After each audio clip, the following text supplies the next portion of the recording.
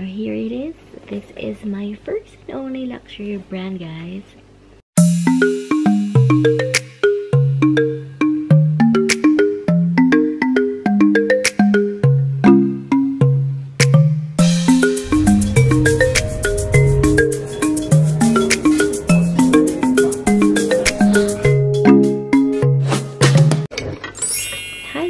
Welcome back to my channel. It's Gail, and for today's video I'm going to talk about my first and only luxury bag. Yes guys, I only have one. I'm not like the other vloggers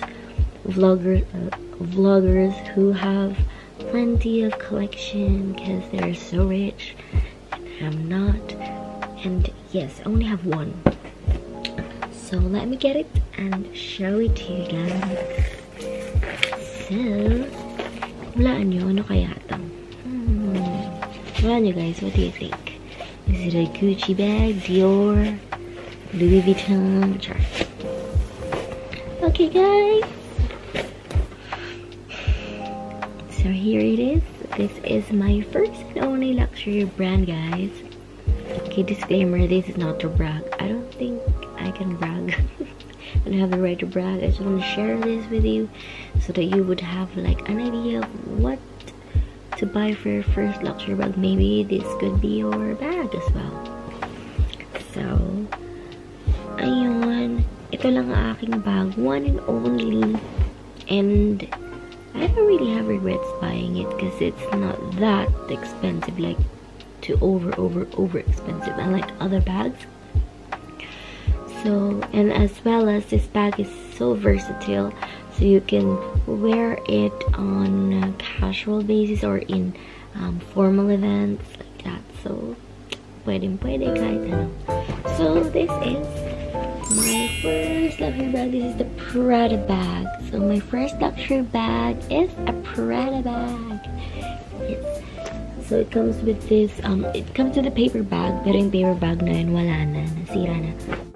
Pero basta, nasa dust bag siya. It comes with a dust bag, and ito yun siya. It's color black. Yes, guys, it's a color black Prada chain bag, and I really like it because I'm sure you can see it. And siya. Yung size niya for me is a good size, as well as the length of the chain, and the length of the bag itself is a good size. You can put things inside, a lot of things. So I also like about this is it comes with a zip, and also what do you call this, a flap, like an open flap like that. So ayan, and inside nandiyan pa rin yung isa na lang nilagay kong layer para support lang siya underneath. And I also have the Prada authenticity card.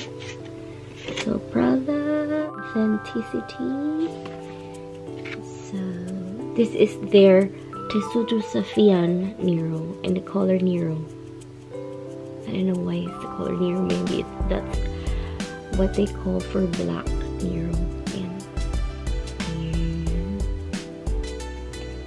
And meron pang isa. May isa pang card eh.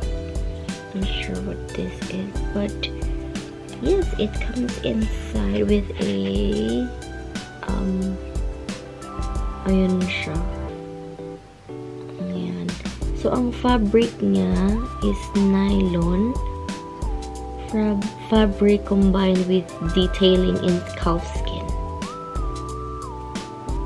So nakasalat lang dito yung instruction to avoid exposure to extreme heat and damp to preserve the original quality of this product. Yun.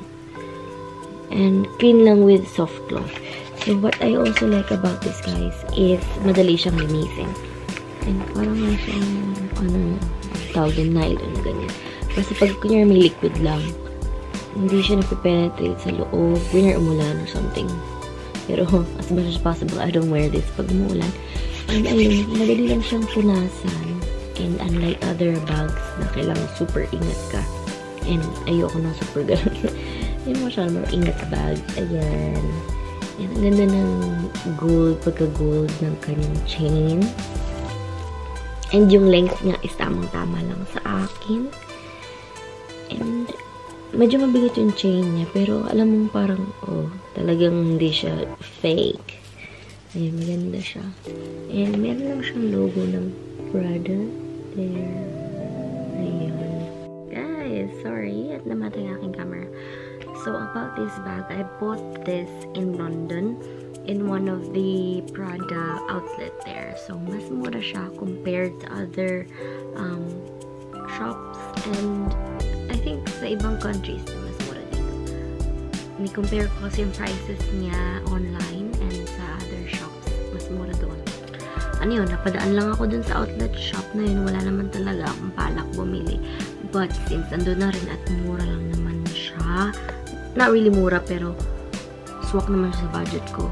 And I've been thinking na rin na mag-buy ng kahit isa lang talaga. Pinili ko na lang kasi nandun na rin naman. Diba? And grab the opportunity na rin. Price-wise, yes, it is pasok sa budget. And yung bag is versatile. Magamit ko siya sa mga events or pag may pupuntahan akong mga parties, ganyan. So, okay siya. And, ano pa ba? Yung size niya, yes. May zip. Yun mga gusto kong mga i-consider pag mag-buy ako ng bag. And yung color maganda. And, ano pa ba? Hindi masyadong sobrang ingatan. So, ayun. And, overall, super happy ako kasi ito yung binili ko. So, ayun nga guys. So, if you are going to consider to buy a bag, make sure first that it is within your budget. Not too much na you have to make so much utang pa. And then, yung para makabili ng bag, make sure it's within your budget. And then, material of the bag is nice. You can use it. Third is, lastly is, you will use it. Dapat gagamitin nyo. Kasi kung magko-collect ka lang, kung so super rich ka naman at marami ng perang pang collect, why not? Pero for ako kasi practical ako, gusto ko yung ginagamit ko yung bag ko. Magbibili ako. Dapat gagamitin nyo yung bag kung bibili niya, diba? And ayun, wag lang pang display. And I hope you like this video. Please give this a thumbs up and don't forget to subscribe, please. And also, click the notification bell so you would be notified whenever I upload new videos. Thank you so much for watching. This is Gail, and see you in my next video. Bye!